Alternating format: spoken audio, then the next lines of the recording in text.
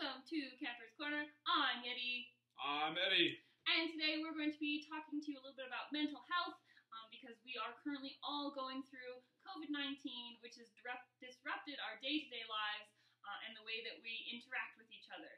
So I know it's hard on us.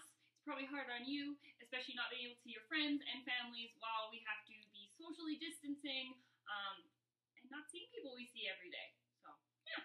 Yeah, so this can be very hard on our mental health, and it's okay to feel overwhelmed and sad sometimes. I know I do. And today we just kind of want to talk about a way that we cope with our mental health. So Yeti and I, we really like to read books. All right, so we both have tons and tons of books at our houses, and we thought we would share with you a couple of our favorite books here. I have a book. It's called Heir Apparent. It's by Vivian van der Velde, and I've read this book many times. I've had it since I was like grade 5. It's a great book.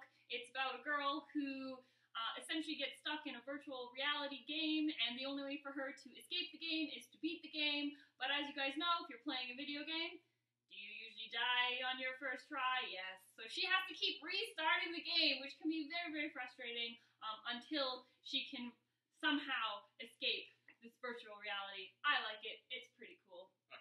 It's like Ready Player One, but before Ready Player One.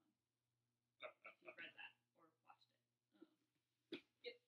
What's your book? My book is Artemis Fowl by Ian Colfer. I read this for the first time when I was about 10 years old, and it's about a boy in Ireland who discovers that there are actually a whole underground world of fairies and leprechauns and trolls and things like that have super advanced technology, and they live under the ground, and they just hide from us all the time. But they also have magic and things like that, and his goal is to steal a pot of gold from a leprechaun.